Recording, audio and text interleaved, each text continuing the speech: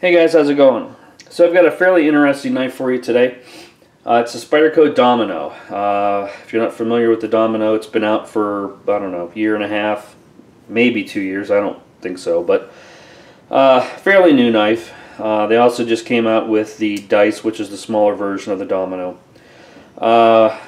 Really good knife. It's on bearings, it's a carpenter steel blade, it's a flipper. It's a titanium frame lock, which also has a stainless steel lock insert in there, so you don't have to worry about the titanium wearing out. The main complaint about it is that the one side is a frame lock, the other side is a titanium liner with a scale. And the scale is a carbon fiber, kind of like a checkerboard version. I don't have it right here in front of me. To me, it's kind of hideous. You know, it's looks like a laminated. I don't think the carbon fiber goes the whole way through, which is, I mean, kind of standard for most production companies. You know, that's what you get, which is good, at least for us that customize knives, because then it gives a reason to change it out. So I set out on the task to make this one a liner delete. If you don't know what a liner delete is, like I said, this knife comes with a titanium liner, and then it has a carbon fiber scale on top. So it's two pieces on one side, and the frame lock side is just one solid piece of titanium. So what you got to do is you take the liner out and the scale out, and you make one whole piece for it. That may not sound like a big deal, but when you're riding on bearings and you have to do the bearing pockets, you know, exactly the right depth and everything, it can become quite a chore. So I did it, and it turned out really well. And this customer wanted a pretty simple look, so I didn't do any over exaggerated milling or anything. So let's show it off. So first thing, the action's great on it. The blade is just a acid stone wash with the wicked edge.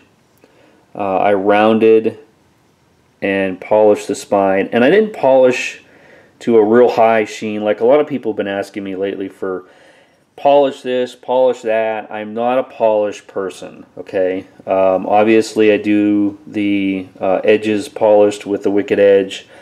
This is just at, I think, maybe 500 or 600 grit, but it's not been buffed or anything, because if I do that, then I'll hit the edges of where the acid is, and it would screw up the look of the acid on, because you'd hit it.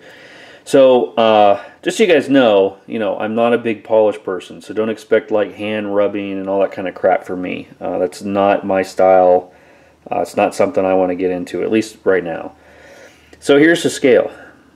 So it's a full titanium, one piece now, matches the back side.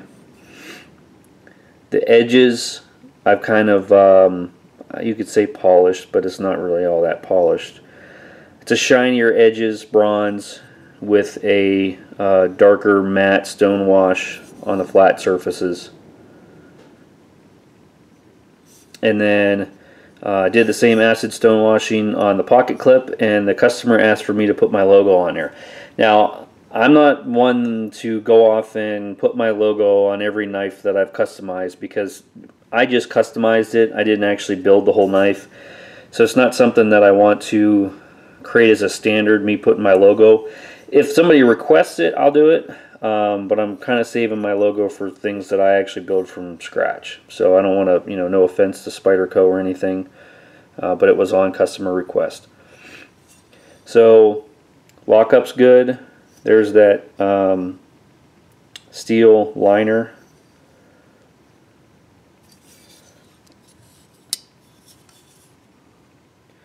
Nice and centered. This thing's not focusing very well. The action's great. Great action. I love it. Turned out really good.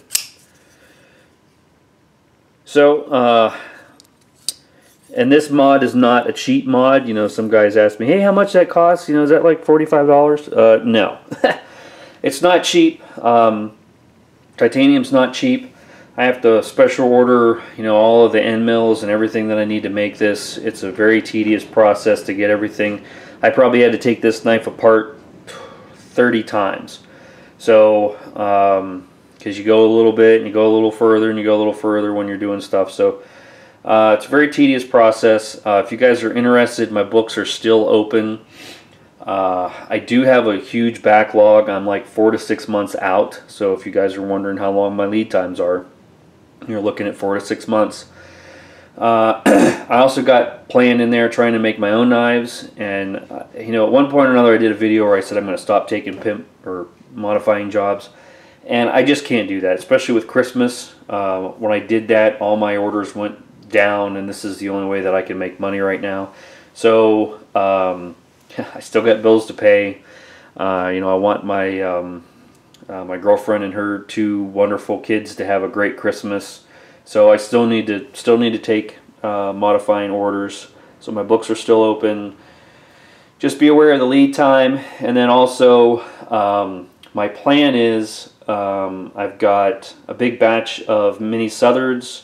I have a batch of Quakens that I got to do before Christmas, and then I'm going to go back and do. There's some other oddball ZT pair 2s that need to get out of here, guys that have been waiting a long time.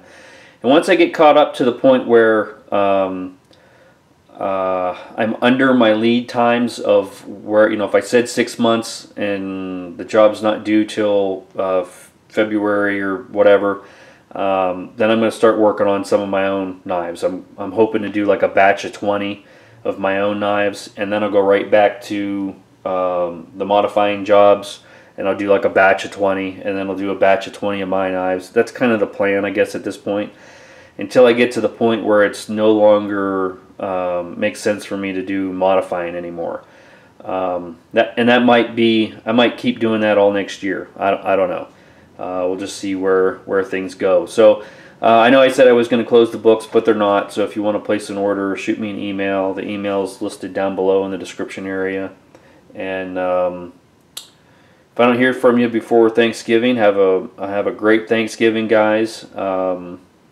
And yeah, and I still have like brew keys and all that kind of stuff up for sale.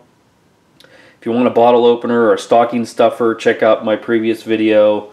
All that stuff, all that goes directly towards helping to pay for Christmas presents for my girls. So it's greatly appreciated. Like, seriously, you have no idea.